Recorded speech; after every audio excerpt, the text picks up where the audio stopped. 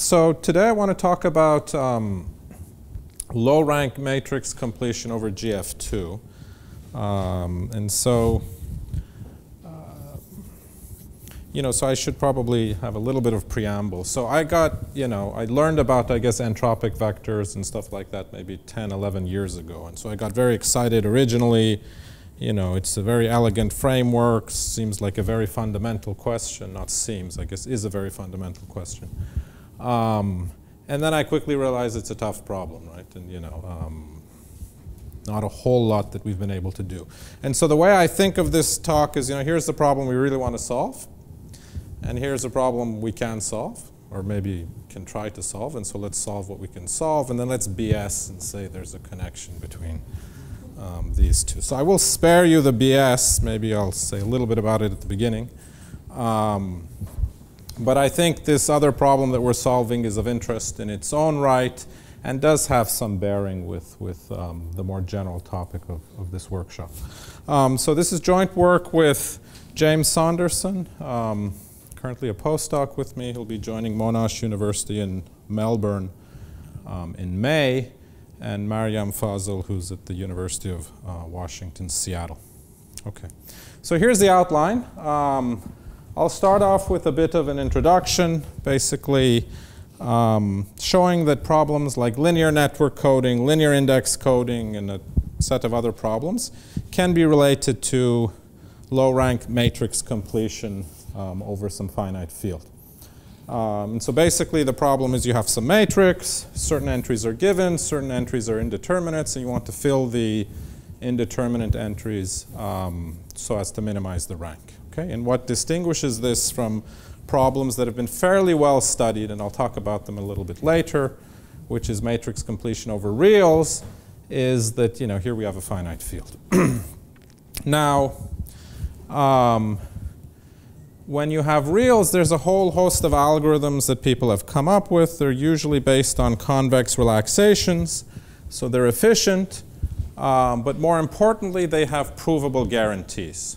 So they don't solve every instance of, say, matrix completion, but you can give conditions under which they are guaranteed to work, and so we're kind of looking for a counterpart of that in the finite field case. And so in order to get there, I'll mention something about a problem going back to Feldman's MIT PhD thesis in 2003, which is, at least for me, the only instance of a problem, a truly finite field problem that's solved through a surrogate through convex relaxation. So I'll talk something about Feldman's linear programming decoding, and we'll use the second and third bullets here, I guess, as motivation for the work I want to talk about. So I'll essentially try to describe, two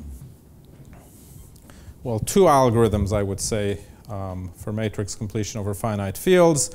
One which is not really practical, but for which we can give guarantees. The second one which is practical and which works very well, but for which we currently don't have any proof. But that's also, I think, because this is very recent result, or recent results. So I'll give you some simulations and I'll kind of conclude. So in order to set the stage, let me go through a very simple linear network coding problem.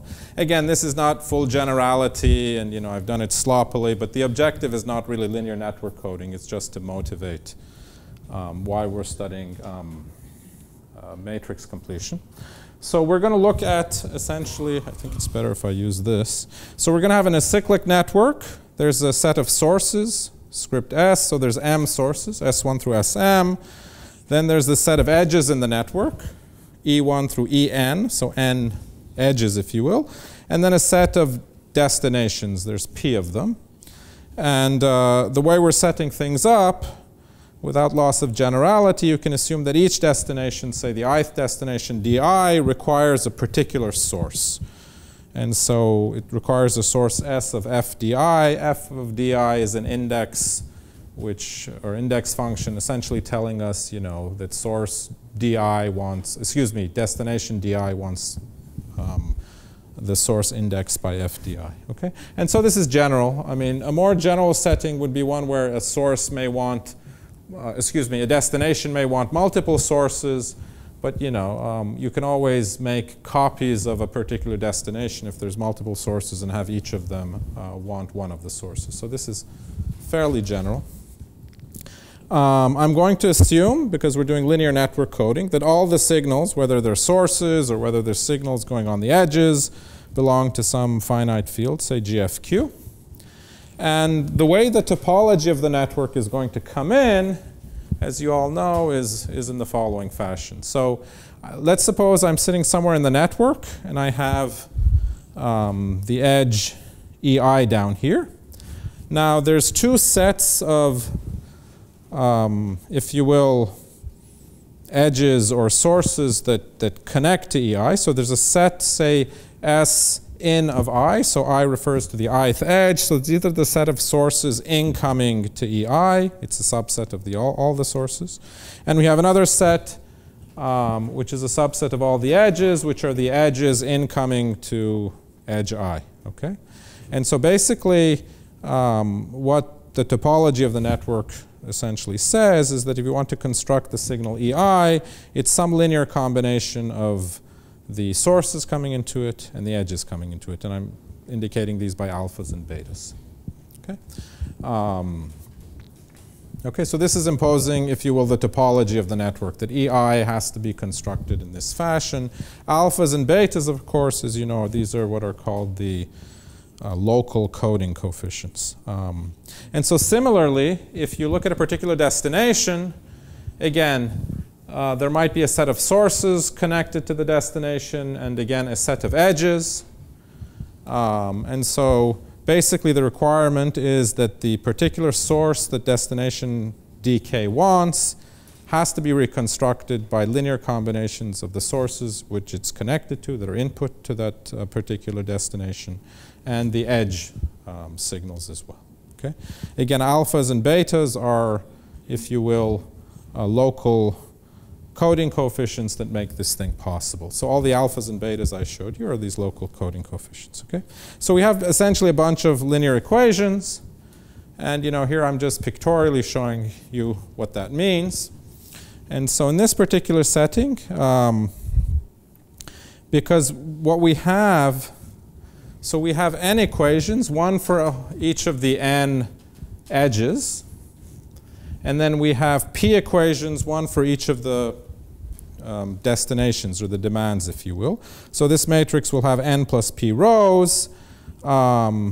And it'll have, I guess, m plus n, columns, because there's m sources and n edges, and everything was a linear combination of these two. Okay? So if you look at, for example, the first n equations, these are the equations for the edges. So the first equation is saying edge 1 is, say, a function of source 1 and source 2. It's a linear combination of those two. I don't know, edge 2 is a linear combination of edge 1, I guess, source 2, source m, and so on. And if you look at, say, the next set of equations here, so the p equations down here, the first equation essentially is saying that source 1, which I guess is desired from the first destination, has to be recovered from, I don't know, edge 1 and edge n, and so on. Okay? And so you get this matrix which has this 0, 1 indeterminate pattern, right? So the ones are coming from the fact that each of the edges and destinations had to be recovered in a certain way. 0 shows up because those are the edges and sources that do not participate in an equation, and the x's, the indeterminates, are really the alphas and betas that we had on the previous slide. Okay? So this is the matrix we have. As I said, this matrix consists of 0, 1s, and don't cares, and the don't cares are where the local coding coefficients sit. And so let's say what we want to do in our network is to maximize the sum rate. So we want to satisfy, or to get as many messages as possible across. And so how could you do this? It turns out, and I'm going to gloss over details because that's not the main focus of this talk, that if you want to maximize the sum rate, you should choose the don't care entries, so to maximize the dimension of the right null space of A. Okay? So sources and edge variables that satisfy this equation, of course, are in the null space of this matrix. And so the larger the dimension of this null space, in some sense, the more messages we can pack.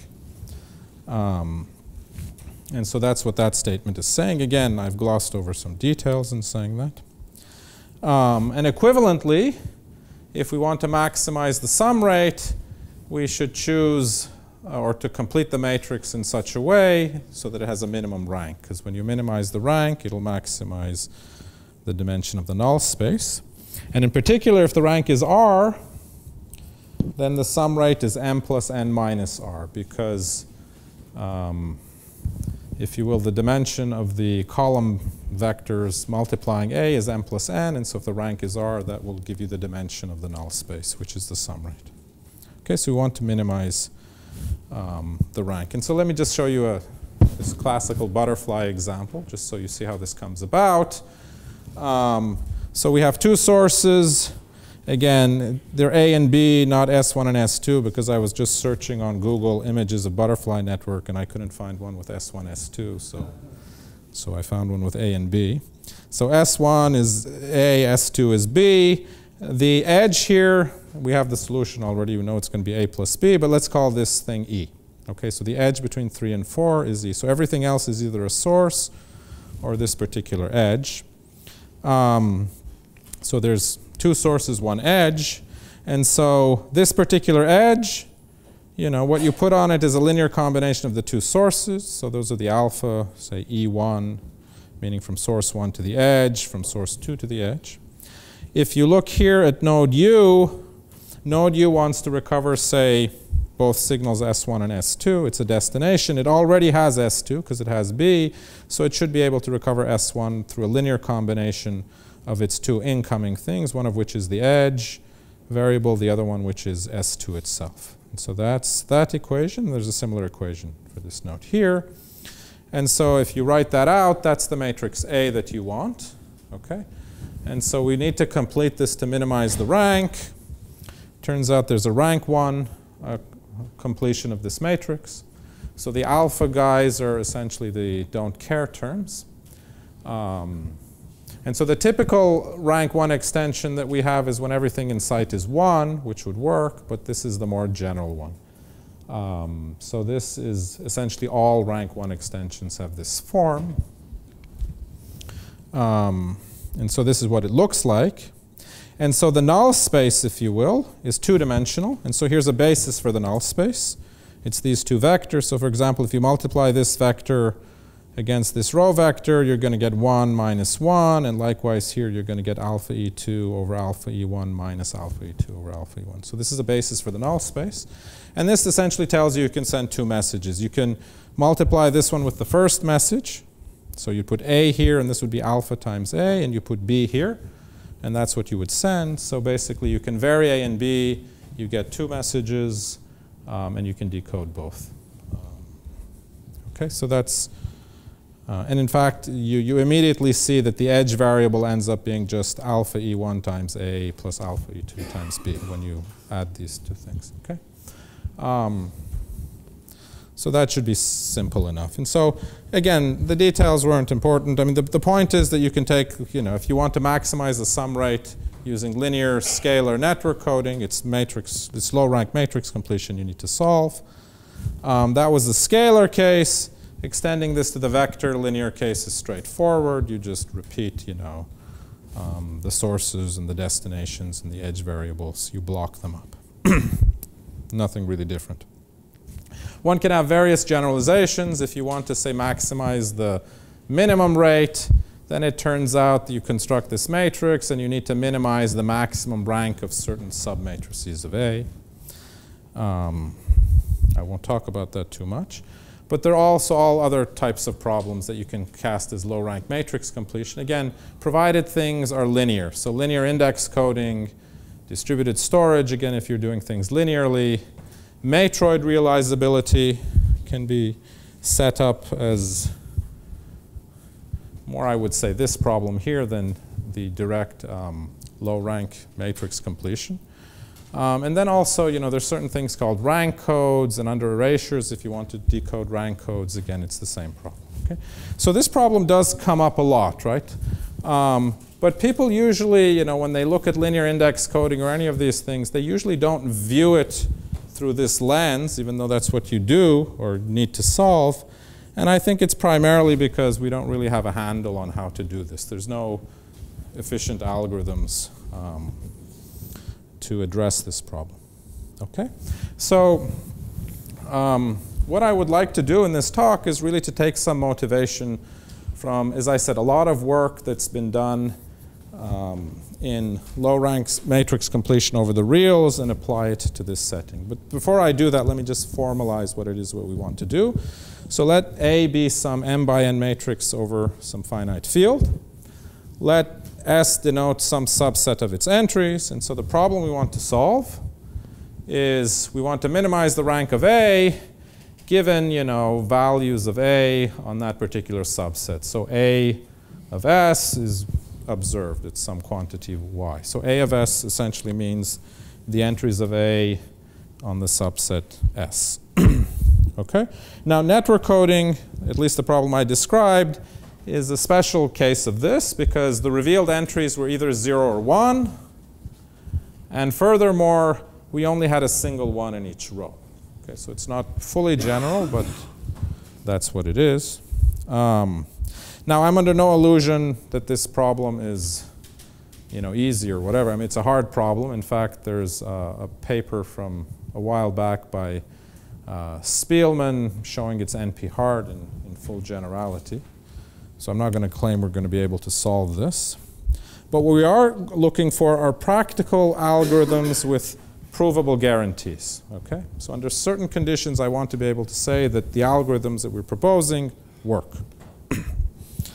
And my focus today will be on GF2. So the matrices will be binary. Okay. So as I said, I want to take some motivation from what people have done over reals. Okay.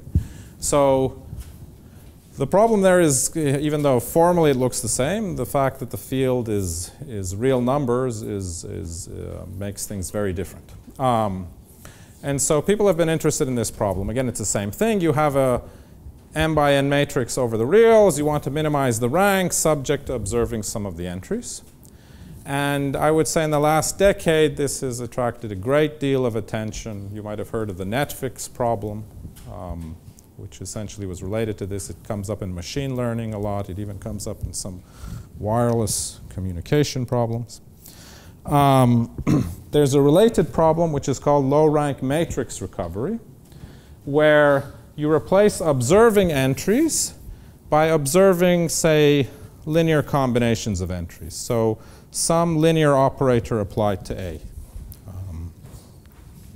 Okay, so this is a bit more general because you can view, the matrix completion problem as a special case where L is just observing certain entries. It's again a linear operator. Okay, now this again is a hard problem. It's non-convex because of the rank. The objective is non-convex. The constraint is linear. And so a popular relaxation is to replace the rank with what's called the nuclear norm of the matrix, which is the sum of its singular values. Okay, so this was, I guess, first proposed by Maryam Fazl in her 1998 PhD thesis. And so people have been using it. And so this is the surrogate you solve. This is the convex problem you solve instead of the rank. It's very well studied. So we have an almost complete theory of what goes on, and I'll kind of give you a little bit of a sense of what that theory is without going through any proof. Okay? So it turns out that you're solving a problem which is not the problem you want to solve. Okay? But under certain conditions, solving this will give you the solution you desire, right? And so what is that condition, right? So let's suppose the true A I was looking for, whose, I'm only observing linear combinations of its entries, is A, and let's assume that's the SVD, use sigma V transpose, and let's assume this matrix is rank R, okay? Then it turns out that you can give an if and only if condition for which, under what condition this optimization returns you the true A. And the if and only if condition is the following thing. It says you look at this linear operator L, you look at every W in its null space. So you look at all W's for which LW is 0, and you require the following inequality to hold. So you take W, you project it onto U and V, and take the trace, and then you take the same W, now you project it onto the orthogonal complements, if you will, of U and V. So these are the perps, and you take the nuclear norm of that. And if this summation is positive for every W in the null space of L, you're done. Okay? So that's the condition. In fact, it's a simple condition to derive. It's just this is a convex program. This is the first order condition for optimality. So if you want A to be the solution to this, this is what comes out from the first order condition. The problem is checking this is very difficult. If I give you a particular A and I say check this, it's really hard. So because you have to check it for every W in the null space of L, and I don't know how to do that. I don't know anybody who knows how to do that. And so what people do instead is they view the problem probabilistically. So for example, it turns out if this matrix L, this operator L, which is taking linear combinations of the matrix A, if the coefficients, so the way you take linear combinations, you multiply A with these coefficients. If the coefficients are chosen IID from a normal 0, 1 distribution, so 0 mean unit variance, then you can say, even though you can't argue for any particular operator L, you can say with high probability over the choice of this operator L, which is chosen randomly now, this condition will hold, provided the number of measurements is at least 3 times m plus n times r. Okay, so that's the type of result. So with high probability, if you see at least this many measurements, this works. And this is actually an important number. So if you have a m by n matrix, so let's say this is m, and this is n, okay?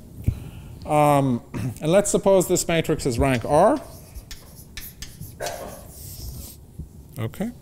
So let's see how many degrees of freedom such. So, if there was no rank R constraint, there's mn entries in this matrix, so there's mn degrees of freedom. Once I restrict the rank, that reduces the degrees of freedom. So in particular, what it means is that I should have some submatrix here, R by R, that's full rank. And so let's assume that's this guy here. Okay?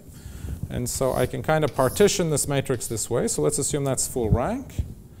So if this is full rank, then this matrix here is determined by the rest of them if you're rank R. Because if this guy is rank R and that's full rank, it means the Schur complement of this, which is this times this matrix times the inverse of that times this, should be 0. Okay, so this is determined now. There's no freedom in what this block down here is, if you give me the rest, okay? And so, you have R squared, I guess. So let's look at how many entries you have in this top matrix. If you do the calculation, it's this. Because you have, I guess, MR here, NR here, and I've counted this region twice, so I have to subtract out the R squared. Okay? So the result is actually saying something significant. So when R is small, the degrees of freedom is roughly m plus n times r. And so what this is saying is that if you just give me 3 times as many as the degrees of freedom, random linear combinations of A, that's enough for me to be able to efficiently recover A. Okay? So I need an oversampling of 3. Okay? And that's a guarantee. And in fact, this is a phase transition. If you give me anything less than this, it won't work. Now, so that's what I just said. Now, for the matrix completion problem, which is where I'm not doing arbitrary Gaussian linear combinations of the entries, rather I'm revealing some of the entries for you. There people have studied if I randomly reveal them. And again, there's some conditions on incoherence where I won't go into. And so the theory here is not as tight as it is there. And so the types of results that people have is that the size of S, so the number of entries that you see, has to be the order of log n to some power that I don't know.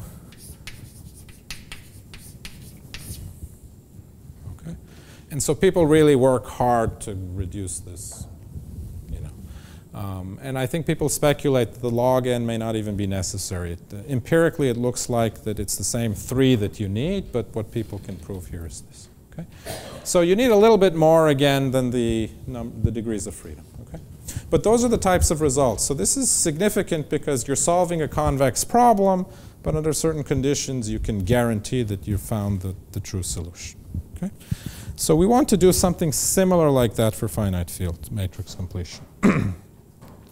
Now, if you attempt to do this, the first thing that becomes hard is, you know, how do you relax finite field things, right? So, you know, if you have an integer program, you know, relaxing it to something convex is easy. So, for example, if you have an integer program where all the variables are, say, 0 and 1, you know, you can relax that to the integer, to the interval 0, 1, right? But finite field is different, right? Because if you have, you know, in finite field, you have something like this, say, in GF2, right?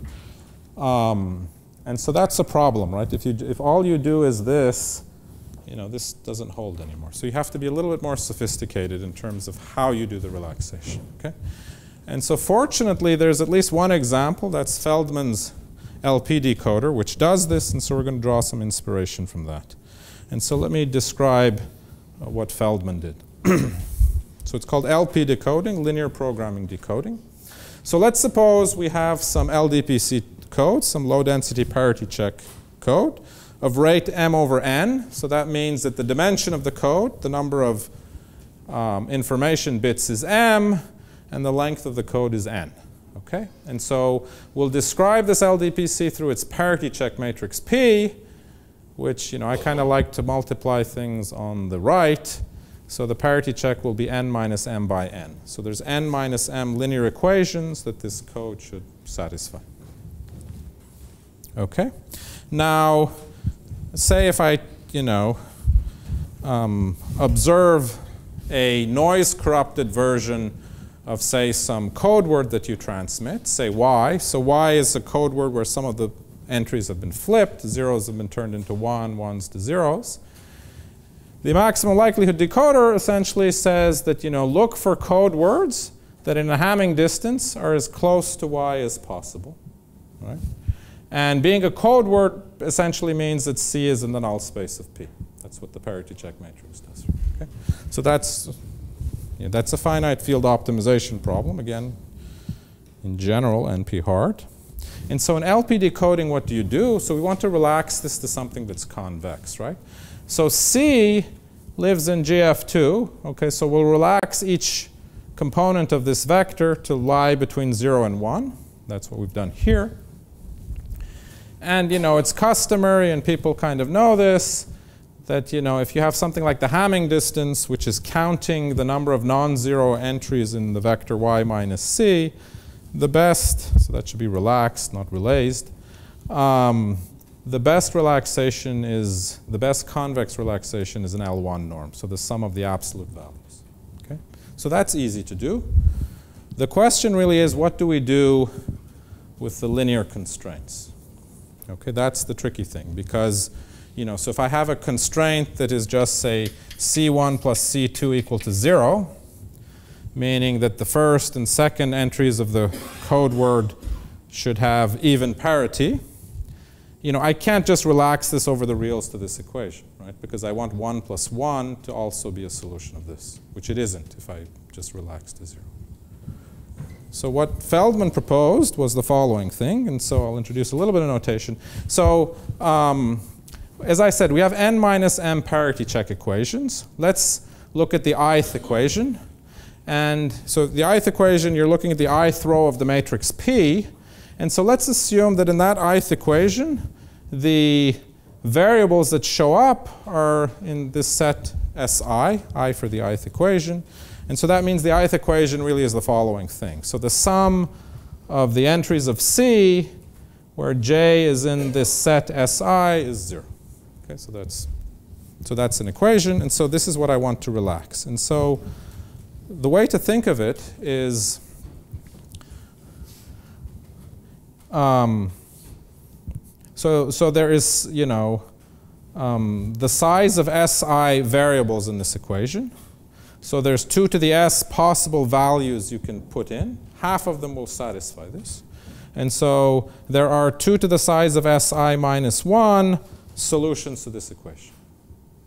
Okay? And so what he proposes to do is view those solutions as 0, 1 vectors and relax to the convex hull. Okay? So for example, if I have, say, some equation like this, there's 4 solutions.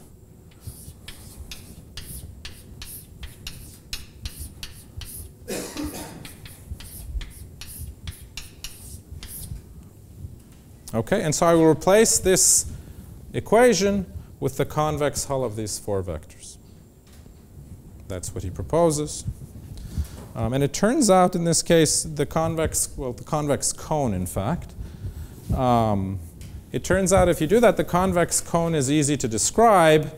It's just, again, size of SI inequalities, where essentially you say that every variable that shows up in SI has to be less than or equal to the sum of the rest. Okay, so you replace one finite field equality with whatever number of inequalities. Okay, so that's how he does the relaxation.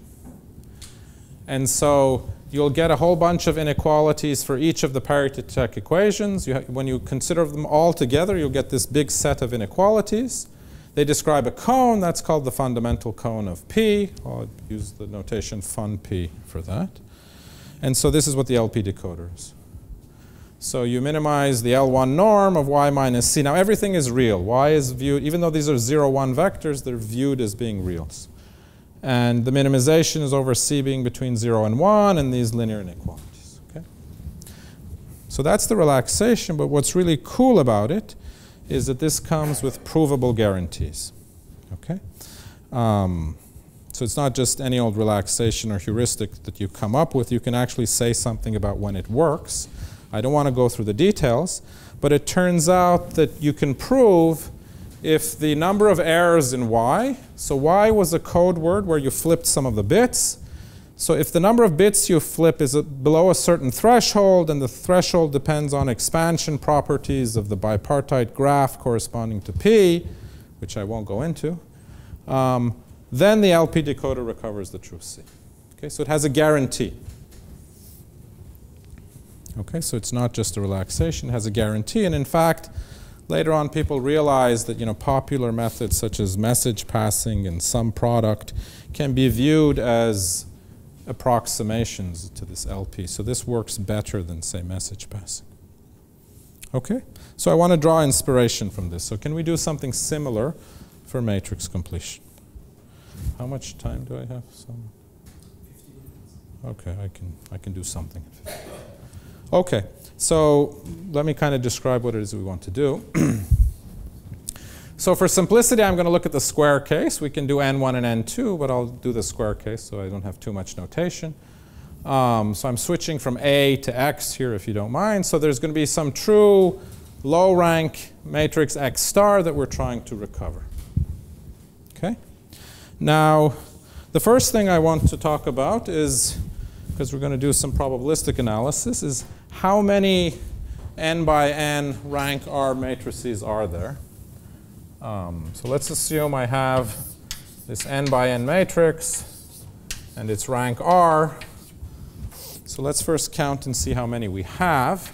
So if this is rank R, it means that it should be the outer product of 2 full rank. So this will be R, this will be n, and this will be full rank. And likewise, this is n, this is R, and this is also full rank. It should have a factorization like this. And so let's count how many of these guys we have. So if you look at the first column, there's 2 to the n minus 1 ways I can fill out the first column. I just can't put 0 is the only thing I can't put there. And then if I now look at the second column, I can put anything there that's not a multiple of the first one. Okay, and I can either multiply with a 0 or 1, so there's 2 of them. And then that goes on. If I look at the third one, I can put anything here that's not a linear combination of these two, but there's 4 linear combinations of those. And so you get, I guess, this, because there's R columns.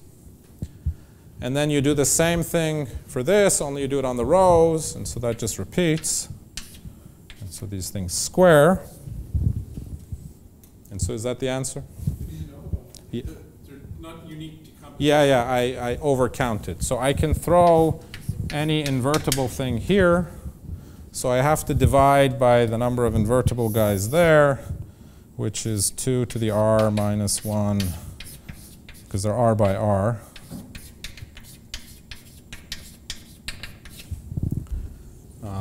So that's how many there are. And that's what I've written there. Okay, so capital N of nr is the number of n by n matrices of rank r. That's how many there is. And so the reason why I'm bringing this up is, so we're doing matrix completion. So every time, so you know, if I wanted to tell you which rank r matrix x star is, I need log 2 n and r bits to specify that, right? That's how many bits I will need to tell you, because this is how many there are. Okay? Now, when I'm doing matrix completion, every time I reveal an entry is 0, 1, I'm giving you a bit of information, right? So the number of, you know, measurements I need, or the entries, or the number of revealed entries,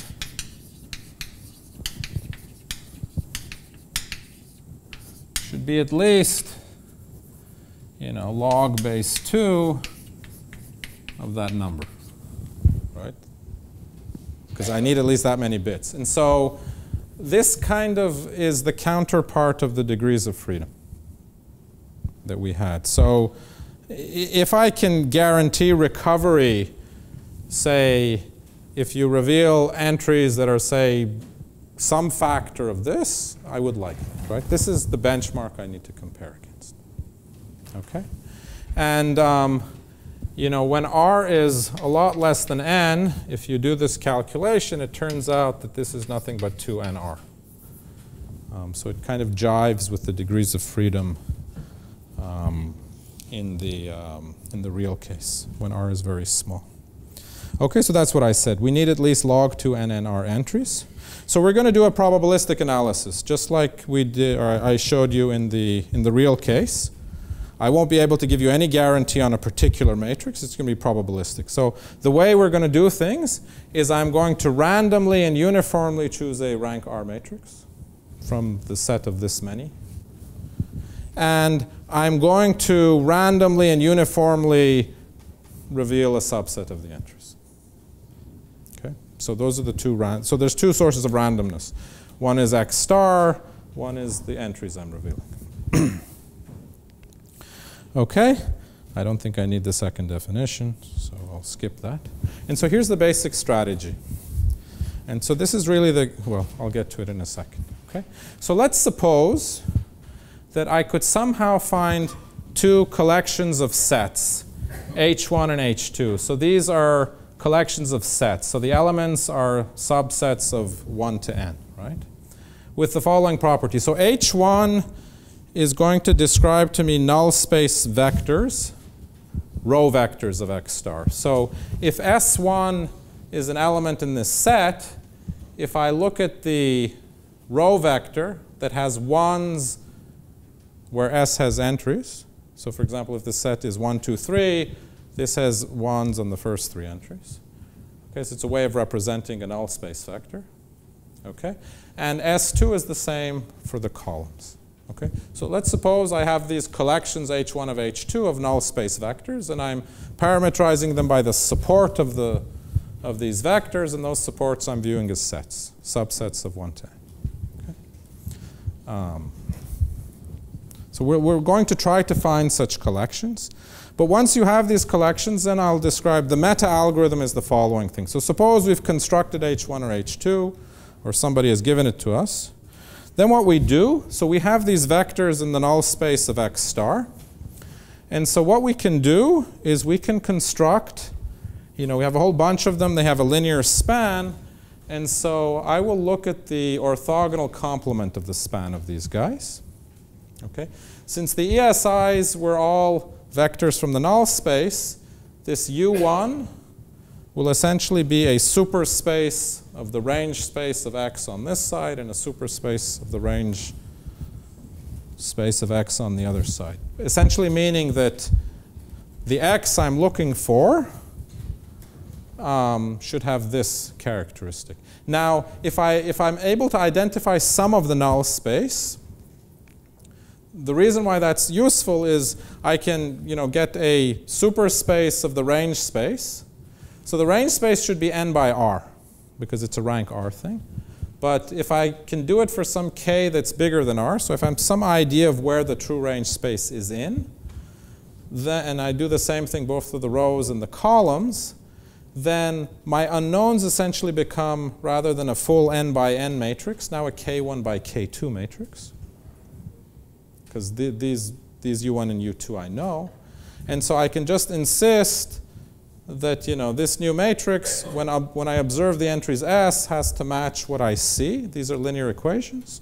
And so if I have enough of them, and if things are full rank, I can recover X tilde. There's only K1, K2 unknowns here. And if I've recovered X tilde, then I've recovered X. Okay, because I just go and I multiply with U1 and U2. Okay, so if this equation has a unique solution for X tilde, I'm done. Okay? So that's what the strategy will be. We will try to estimate null space vectors on X star, because as soon as the more I can construct null space vectors, the more I can confine the range space. Okay? And that reduces the number of unknowns I need to search for.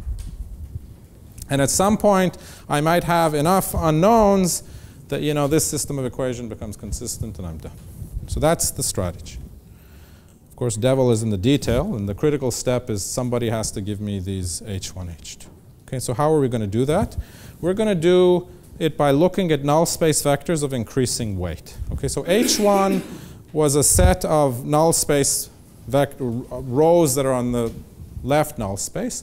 H1, 2 will be pairs of rows whose sum is 0 on common revealed entries. So what do I mean by that? So let's suppose I have a particular row in the matrix somewhere that's this, and somewhere else I have another row that matches perfectly this row on the revealed entries. So I don't know about the x's, but wherever they're revealed, okay? So I will postulate that these two rows have to be the same. And you might say, well, that's ridiculous. There's all these entries you don't see. How can you guess that these are the same? The argument is that, if I choose two random row vectors, I choose them independently at random, and I reveal some of the entries, if on those revealed entries they match, chances are they were the same. Okay, so I'm going to rely on that and the fact that I've revealed enough entries for that to be true. So that's H1, 2. H1, 3 is the same thing, only we look at triples, where if you look at the revealed entries, or the common revealed entries, so again, this could have something here. I only care about the common ones. If they sum up to 0, then essentially I have a null space vector, or I'm postulating I have a null space vector of weight 3, because the sum of those 3 on the revealed entries were 0. And so on. You can do this for 4 and so on. And you can do the same thing for the columns. So that's the strategy we're going to use. Of course, there's some questions. So first of all, we have to make sure that such pairs and triples exist. How do I know that there are going to be null space vectors of weight 2 or 3? I need to guarantee that. And second of all, what is the chance that if they do agree, say in this case, on their revealed entries, that they are actually the same? Okay, so those are the two random events that I need to get a handle on. It'll depend on how many revealed entries there are. Okay, so that's the strategy. What I need to convince you is that, does this work? I mean, how far do we have to go in terms of the weight of the null space vectors? Okay, so if X star has rank R, it turns out that you can always find a basis for the null space where every vector has weight at most r plus 1. Yes, 5 minutes? Okay, we'll try. Is this obvious, or does this? It should be obvious, right? Because if you go to standard basis, so if you have, a null space, so if the rank is r, the null space will have dimension n minus r. So this will be n, this will be n minus r. I can always choose a basis where I have an identity here and some left over there. Right? And this is of size r. And so there's only one in the identity. There's at most r over here, and so that's it. So if the rank is low, you will find low weight null space vectors. Now, if the rank is really low, so if n is bigger than r times 2 to the r, with high probability, there is a basis for the null space where every vector has weight at most 3. Can anyone see why?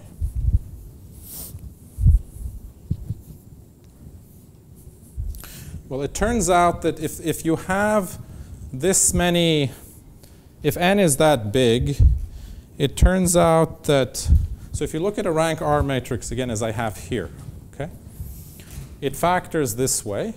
And so if n is bigger than r to the 2r, it turns out that with high probability, you will see all possible r-dimensional vectors there, okay? And r-dimensional vectors, they're a group. The sum of any two is another one.